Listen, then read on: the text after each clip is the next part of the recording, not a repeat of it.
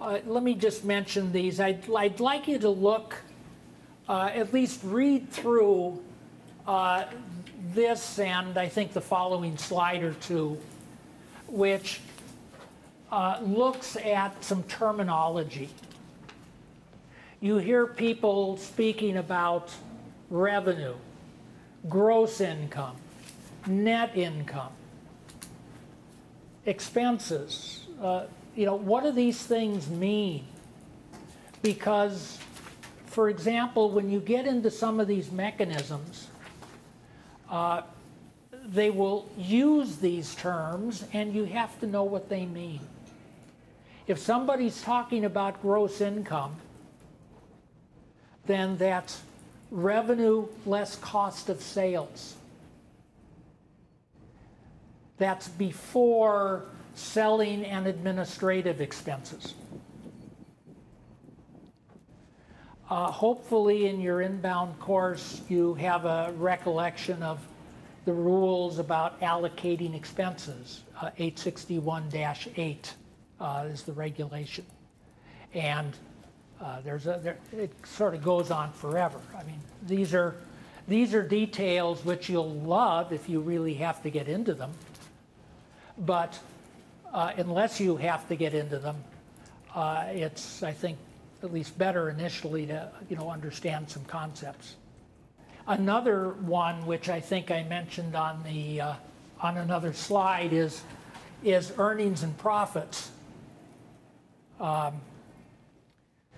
Now, hopefully in one of your corporate courses you'll get into some detail on what earnings and profits is. And why is it important? Because a lot of the sections in the international area focus very clearly on earnings and profits as a measure of various things.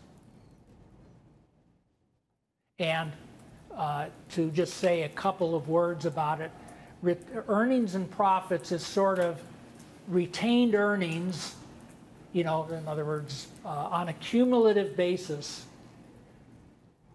Well, I shouldn't say on a cumulative basis.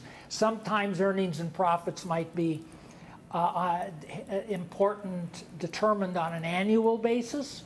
Sometimes it'll be important on a cumulative basis. So it could be either, but essentially earnings and profits is, if you look at the balance sheet of a company, look at its retained earnings. Now that's on an accounting basis. Well, we're talking taxes. Isn't there a difference? Well, yes, there can be some differences. The concept of earnings and profits is primarily thinking what capacity does a corporation have to make distributions to its shareholders? What capacity does it have? Well, in the taxable income area, you might have an expense which is a real expense, but it's not deductible. Nice simple one. Are all meals and entertainment deductible these days? No, they're not. But they are still economic expenses. They reduce the ability of a company to actually make a distribution to shareholders. What about a capital loss? Are all capital losses allowed for reducing taxable income? No, there are limitations on capital losses, but they affect the capacity of a company to make distributions. Tax-exempt income. What about, municipal bonds are not included in federal taxable income, or at least I think that's still the case.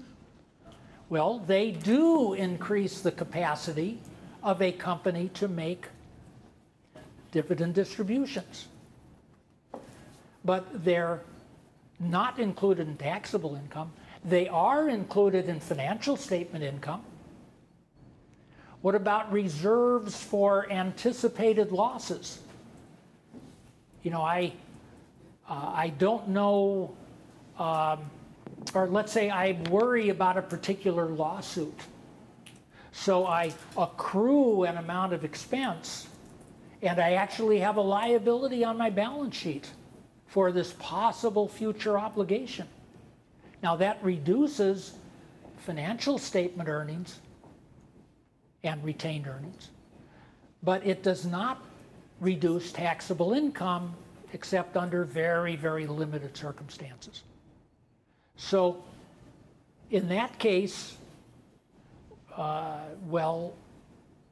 we have to add that back in a sense to retained earnings, because that we do have, until that real liability surfaces, we do have capacity to make distributions to shareholders. So these kinds of things, so earnings and profits is sort of an economic concept, which is somewhere between taxable income and financial retained earnings. So again, you don't have to know all sorts of details about earnings and profits, but just have a sense of what it is. Because again, it's a term you're going to see over and over again as we go forward.